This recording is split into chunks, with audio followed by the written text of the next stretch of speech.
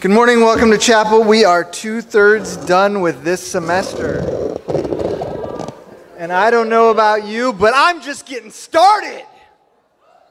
I am well caffeinated and I am ready for my day. What gets you out of bed this morning? What gets you out of bed this morning? For me, it was the coffee. What is it? Class, English class. What else? Chapel, English class. What else gets you out of bed? Your roommate, Jesus. What gets you out of bed? Well, I am excited to be with you. I love this time of the semester. I feel like it's when we all get really authentic, and it's good to be together in chapel. Right? I'm going to read this scripture. It's Psalms 34. I will exalt the Lord at all times. His praise will always be on my lips. I will glory in the Lord. Let the afflictions hear and rejoice. Glorify the Lord with me. Let us exalt his name together. I sought the Lord, and he answered me. He delivered me from all my fears. Those who look to him are radiant. Their faces are never covered with shame. This poor man called, and the Lord heard him. He saved him out of all his troubles. The angel of the Lord encamps around those who fear him, and he delivers them. Taste and see that the Lord is good. Blessed is the one who takes refuge in him. Fear the Lord, you, his holy people, for those who fear him lack nothing. The lions may grow weak and hungry, but those who seek the Lord lack no good thing. Come, my children, listen to me. I will teach you the fear of the Lord. Whoever of you loves life and desires to see more good days, keep the tongue from evil and lips from telling lies. Turn from evil and do good. Seek peace and pursue it. The eyes of the Lord are on the righteous, and his ears are attentive to their cry. But the face of the Lord is against those who do evil and blot out their names from the earth. The righteous cry out, and the Lord hears them. He delivers them from all their troubles. The Lord is close to the brokenhearted and saves those who are crushed in spirit. The righteous person may have many troubles, but the Lord delivers him from all of them. He protects all the bones, not one of them will be broken. Evil will slay the wicked, and foes of the righteous will be condemned. The Lord will rescue his servants. No one who takes refuge in him will be condemned. Our guest today comes for us from a little outside of Seattle, Pat Thompson. You can read more about her and her work on the sheet you got on the way in. She's the co-founder of the Yes Foundation in White Center, born and raised in the community of White Center. Michelle called her the unofficial mayor of, anybody guess? White Center. I hope we're hearing something, a theme here. She has made the place that is foundational for her the place of her mission and work. She has engaged faithfully the lens of Christ in her life's work, and we are proud to have her back. Her honest and forthright and intellectual perspectives have challenged this community in some wonderful ways, and she is a forthright Wazoo Cougar devotee, which is a courageous position to be made public. Pat Thompson. Thank you, Jess. Hey, it's great to be here. It really is. I'm so excited. And confession, I was here a couple years ago. Is that right? Yeah, a couple years ago, and I was just like waiting for somebody to invite me back. So thank you, because I really like it here. Y'all are good people, and I'm really just very excited to be here. I drove down from Seattle this morning, and I originally thought I'd come last night, but it just didn't happen. So I woke up this morning, walked the dog, and then yeah. Yeah, that's another story. I walked the dog, and then I got in the car and I came down. And a couple things. I have my backpack here, and I don't know. I forgot my computer and my notes for today, which then begged the question: what do you have in your backpack? Which was money for Starbucks and lipstick. So anyway, I've been kind of putting my talk back together again. It'll be fine, I promise. But the other thing that happened that I don't know, this is kind of exciting to me. An old Madonna song popped up on my playlist this morning, and it was Papa Don't Preach, right? Okay, so this song is like close to 30 years old. Is that right? Papa don't preach, I'm in trouble deep. Papa don't preach. I always thought the next lyric was, I'm on loser street. I never knew. So like years, and I knew it was wrong. I knew it was not exactly right because it just didn't, right? It just didn't go well. And but so whenever the song would come on, I would sing, I'm in trouble deep, Papa don't preach, right? And I wouldn't belt it out like my friends. But today, I heard it. It is, Papa don't preach, I'm in trouble deep, Papa don't preach, I've been losing sleep, but I made up my mind. And I was like psyched. And I looked at the clock, it was 7:30 a.m. And I thought to myself, it's not even 8 o'clock and I have learned something today, right? I'm usually not even awake at 7:30 and I was excited about that. And actually today, we're gonna talk a little bit about sort of new paradigms, maybe hopefully a little bit more meaningful than a Madonna song that is older than everybody, I'm sure, in this room. We're going to talk, when I saw the theme that you all have been going with this month, is it this month or this quarter, this year, the lens of Christ, I got so jazzed because I have been thinking and sort of stewing on this whole lens, vision, sight, seeing. And so when I saw it, I was like, yes! Because it's a great thing to be thinking on. And so I know that I could learn from your reflections, the things that you have been thinking and talking about on this topic. But some of the things that I've been thinking about as I think about the lens and sight is that how we see the world, how we see our quality, the quality of our ability to perceive, this is how our identity comes about. More so than actually the object of what you are perceiving. It's your ability, it's your sensitivity, it's your ability leaning into how to understand, how to perceive what you're looking at, how you're looking at it, what you're seeing. And, you know, I have been thinking, well, something really, not devastating, it was actually really exciting this year. I turned 50, right? Yeah, I turned 50 last spring. And and how that comes up in this conversation today is I was thinking about even the internet, even search engines, even Facebook is trying to figure out how I perceive. They are making their money on how I perceive Facebook, and never more was it any clearer to me than when, I don't know, it was probably a month after my birthday, after I turned 50, and I clicked on Facebook, and the whole news feed was about menopause. I was like, well, that was subtle, right? I mean, are you getting those ads about menopause? Yeah, see? See? That ain't right. I'm telling you, it ain't right, right? And, you know, I was all ready for the AARP notices to come in the mail. I was ready for that, but, you know, when I'm looking on Facebook to check out my friends and check out the happy things that are going on, and here's this little, you know, news feed issue, just in case you need to know, Pat, menopause. So I'm just thinking, you know, this thing about how we perceive and what the world is able to do with how we see, we got to get on it. Because if the world is kind of using us this way, we need not to be ignorant about it. And I'm thinking about this too. I saw this quote by Mark Zuckerberg, because he was talking about the need for, you know, each person's Google and Facebook and whatever to be personalized. This is how, I know I'm not telling you anything new. You probably know this better than I do.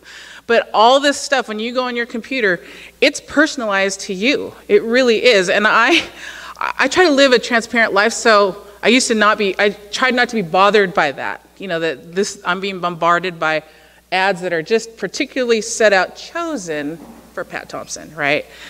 Until I read this quote by Mark Zuckerberg. He says, a squirrel dying in front of your house may be more relevant to your interests right now than people dying in Africa. This is how they got us, man. They got us, right? It is something that we got to get on top of. These guys got us, right? If we're not careful. And so I come to you, really curious about what you've been talking about this month or this year, the lens of Christ. And also just to propose, let's sort of consider this. Let's not let people just take us like that, right? I try to live, like I said, I try to live transparent life, but that's just a little bit too much. And so when I click on my computer and the thing reboots and there it is, menopause. it's not encouraging. Let's just say that. Today's verse, there's actually a few different passages that I want to use today, but the overall one that I want to use is 2 Corinthians 4, 1 through 6. And can we read that together? Okay. The other thing I forgot was my Bible. So Michelle let me use hers, and it's just up here for security, because I'm going to use my thing. So let's read it together. Do you guys usually do that? Can we do that? Okay, good. Ready? Awesome. Therefore, since through God's mercy we have this ministry, we do not lose heart.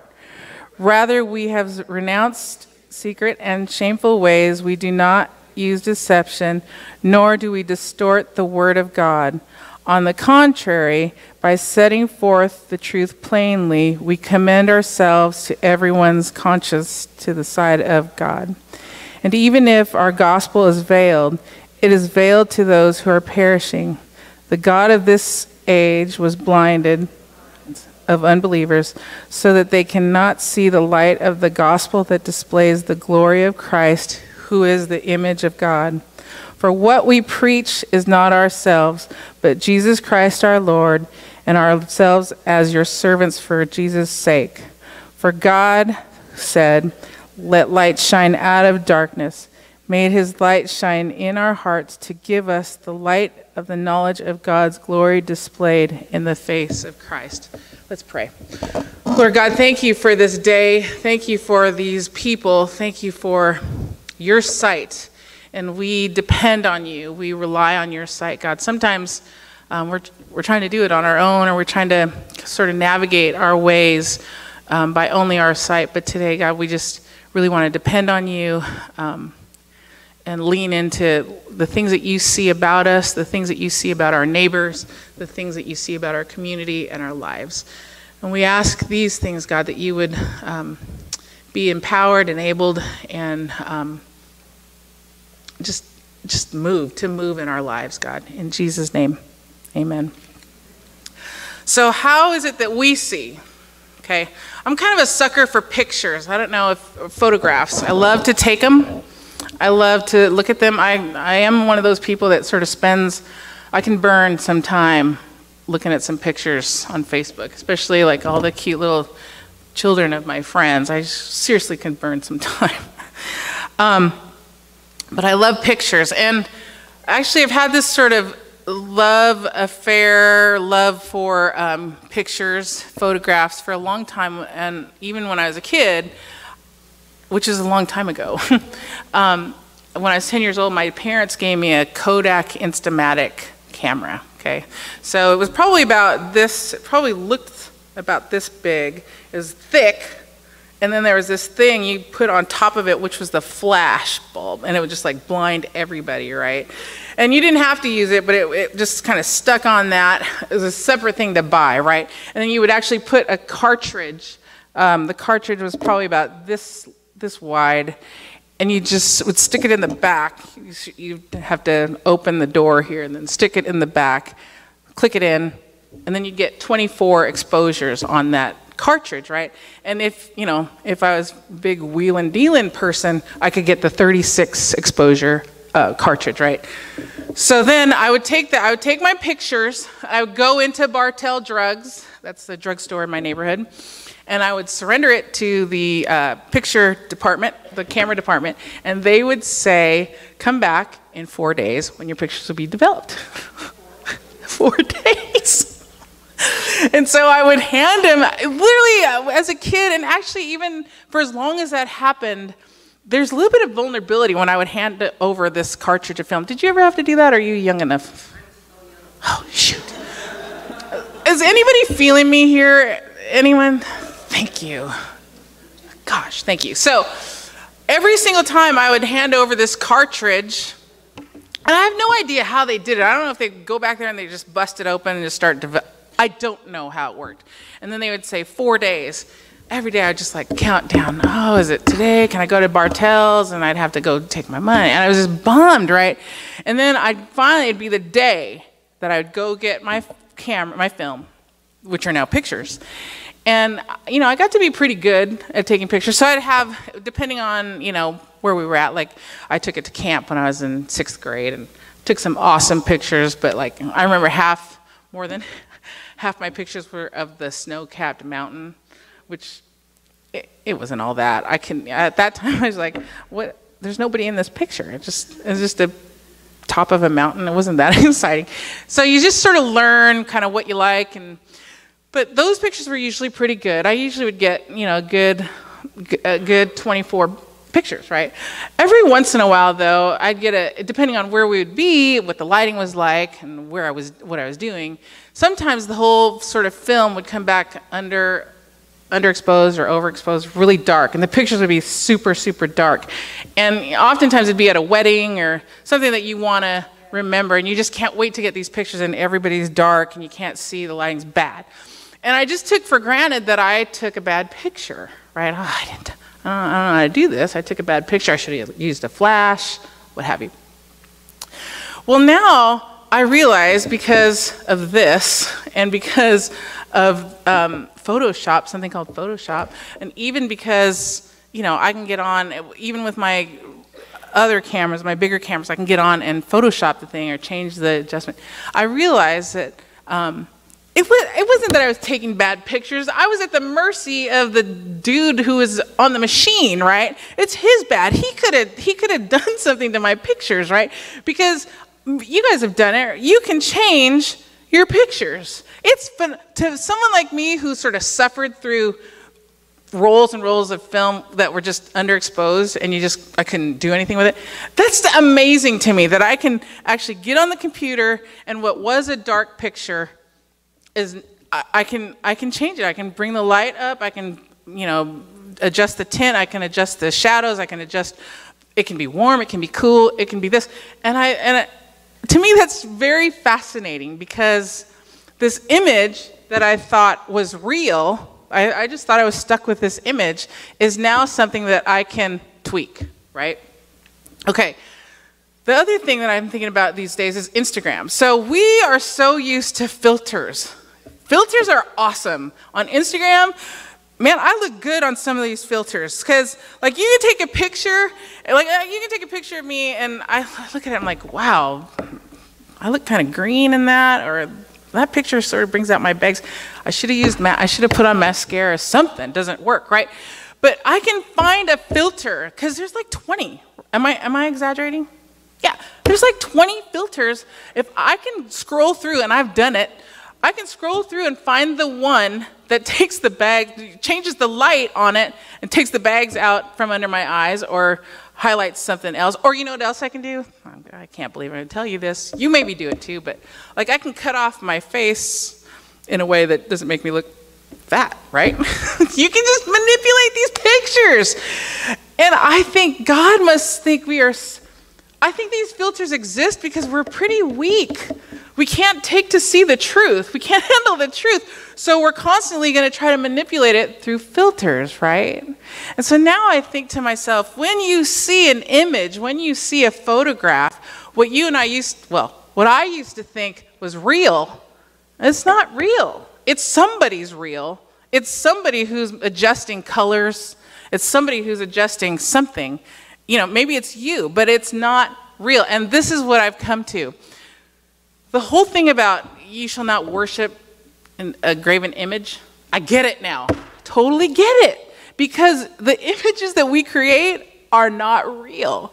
And so God is like, don't bow down to that image. It's not real. It's just for a moment, half real. As a matter of fact, I thought, well, it's not even real for a second. I mean, as soon as you take the picture, it's a lie. It really is a lie. As soon as you take the picture, it's done. It's over. And we think to ourselves, we can sort of capture this moment, this second, right? But as soon as it comes on your iPhone or your smartphone, and as soon as you put a filter on it, you've already tainted the image. We've already distorted images, right? And so how do we remember, you know, you think pictures will help you remember the real. No, it helps you remember a version, a distorted of the real.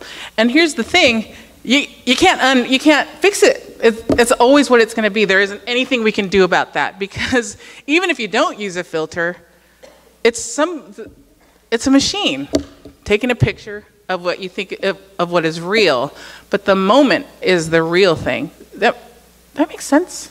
Yeah, the moment is the real thing, not the image. And so now, when I think about, gosh, when God said, think about don't worship, don't bow down to graven images, I so get it. Here's the other thing I get. Some cultures believe that they don't want you to take pictures of them because they believe there's something that happens to their spirit when you try to photograph them.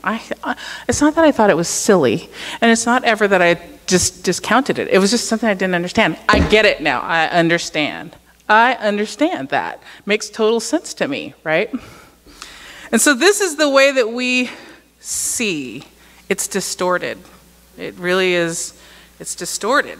And God knows it. I think we're the ones that don't know it. I've had to do a lot of work around that because, like I said, I love pictures. So recently, I'm talking about really recent, like the last couple weeks, I've just tried not to take pictures, because what would it feel like for me to, how can I really grasp a moment? How can I sort of take a mind's eye picture of a moment without a picture, without a photograph, right? Because maybe that will be more real. I think that's the definition of living in the moment, right? Yeah. How does God see? Without filters. Isn't that great? God sees perfectly. He sees everything without filters. I have been inspired and encouraged and challenged by Psalm 139. And I'm going to do it. I teach a Sunday school class of junior high Sunday school class.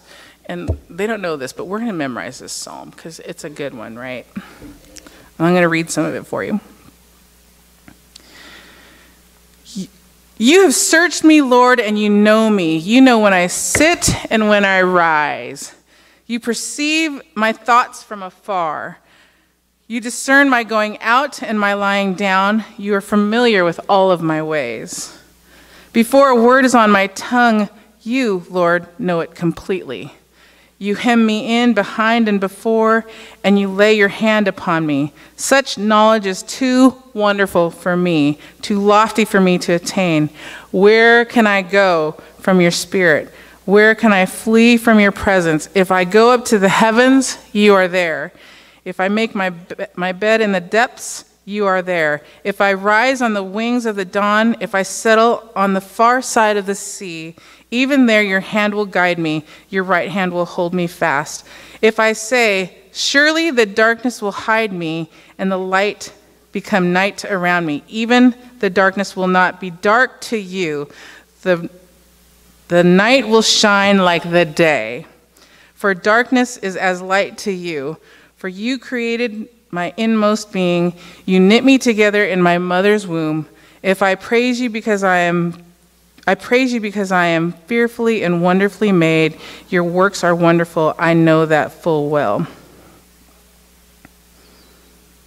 If I say, surely the darkness will hide me and the light become night around me, even the darkness will not be dark to you. The night will shine like the day, for darkness is as light to you. There's that hymn, Great is Thy Faithfulness. Great is Thy faithfulness. This is my favorite line.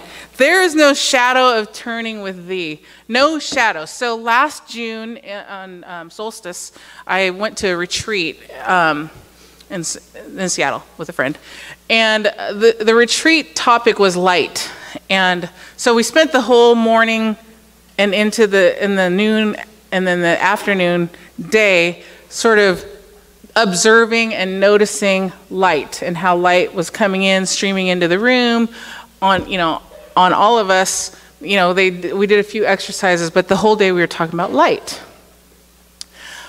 I was captivated all day long. But one of the things that just sort of got me was the noon hour. The noon hour is often called the hour of power. This is why, because when the sun is straight up over us, there are no shadows. And for God, it is noon all the time. There are no shadows. You think about this.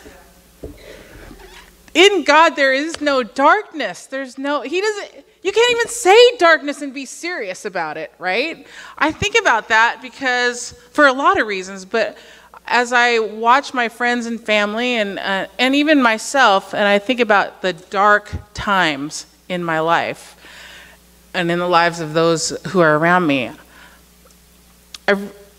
with God there is no darkness does not exist, because as soon as God is on the scene, it's light, right? This past summer, my mom, I live with my mom. And she's 85 years old, and so it's been an interesting thing to watch her in these golden years. She wouldn't call it golden years. She's trying to exit trust, right? Here's a side note. She's got her dress. Do you know this? She's got her dress set up for her, well, we call it her party day. Call it her party dress, but it's the dress that she's going to meet Jesus in, that dress, right? And she's just ready. Right? She's prayed and prayed and prayed. She's ready to go. Anyhow, this past summer, she had a little bit, she had some challenges come up, some emotional challenges and some physical issues. So we needed to take her into the hospital. And what we didn't realize is what we thought was going to be maybe a couple days stay and hopefully get some of her meds recalibrated, right? It turned into a 3-week in the hospital at a psychiatric ward stay. And then when she came home, there was still some recovery. She still really wasn't herself until probably 6-7 weeks. There are a good 6 weeks of her life that she just does not remember, okay? And as I watched my mom go through this really tough time, she's a very spiritual woman. She has loved Jesus since her childhood. And as I watched where she would go, literally we would come into the room and she wouldn't really know what was going on, where she was. She really didn't know where she was. I think we were fortunate that she always knew who we were. She always knew her family, but when a few friends from church had come to see her, you could see her struggling with who they were, and she was sort of fighting to get to their names, right? But every single day, no matter how rough it was for her, she always knew God. She was always talking about Jesus. She used to play bingo a lot. When I was a kid, my mom she would just take off and go play bingo. And about, I don't know, probably 20 years ago, I'm going to say it was at least 15, maybe 20 years, she just decided, I'm not playing bingo, not going to do it, right? But she played bingo a lot. I would go with her, hate the game, okay? But that was her game, that was her sport. So when she was in the hospital, she just kind of reverted sort of a coping mechanism for her. She would revert to these bingo numbers, right? And so you would be talking to her, and my nephew had brought his girlfriend to see her. And so they're chatting with my mom, and my mom said, this is the way her conversations would go. True love is good, especially if it's B7. Yeah, B7. That's the number, B7. The row is B, the number is 7. That's how she would talk. And she'd pray, and then she'd say, Lord, our Father who art in heaven, I-15. Be thy name. Thy kingdom come, thy will be done on earth, and O62. I mean, this is kind of her sort of catch way of sort of trying to stay with us, right? That was her way of staying with us. And through all, I felt like this is where I learned I'm not going to say dark places anymore. Because I would describe my mom, where she'd go, as dark places, but where she went, Jesus was always there. Always there. Got it. And so she came back and she was talking about Christ. And I will not say dark places because I know that there is no place that we can go where Jesus is not already there. Nowhere. That thing in Romans 8,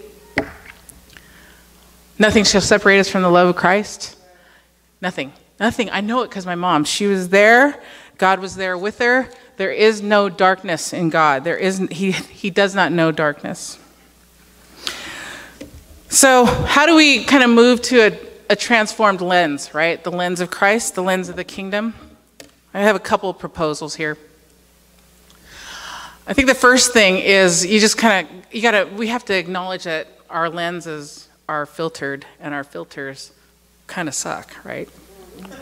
They're bad. They're not good filters, right?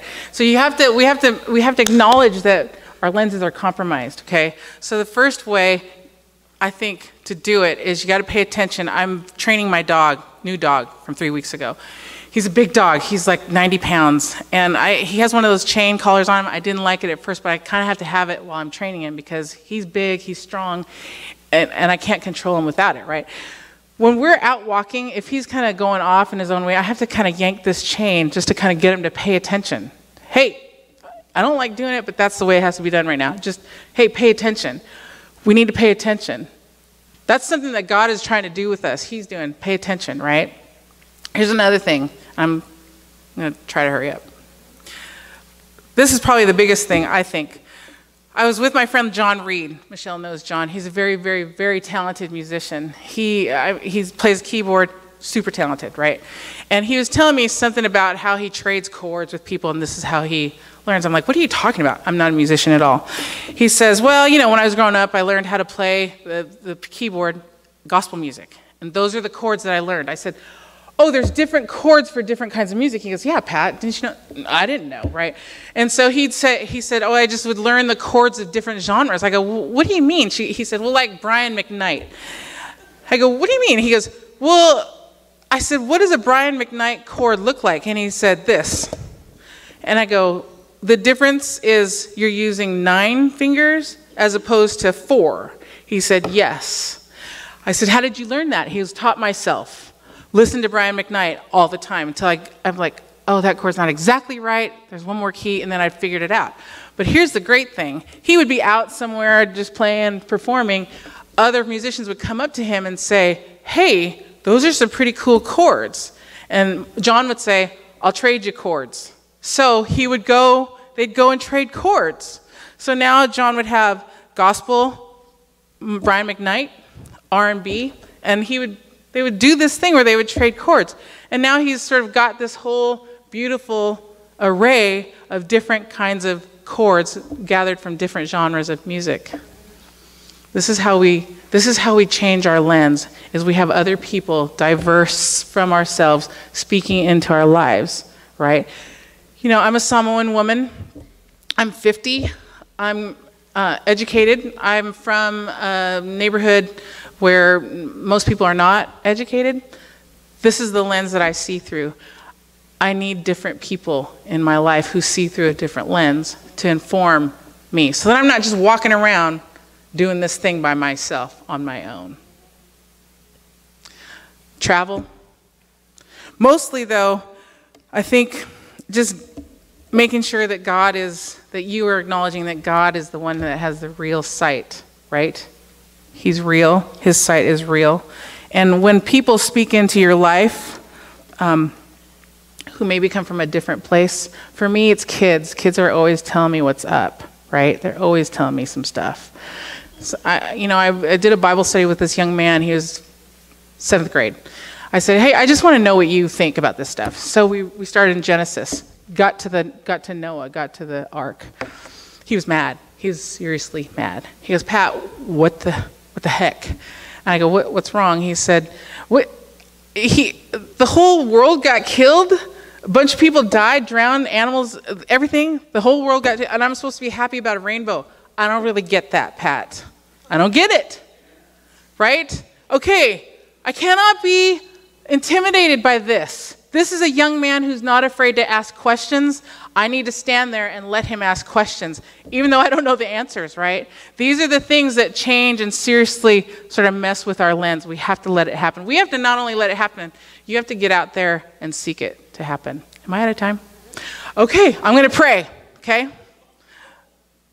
Lord God, we love you. We love the way you see us. Thank you for being generous and gracious and merciful in your sight of us. We depend on you. We love you. And we're going to love each other in your name. Amen.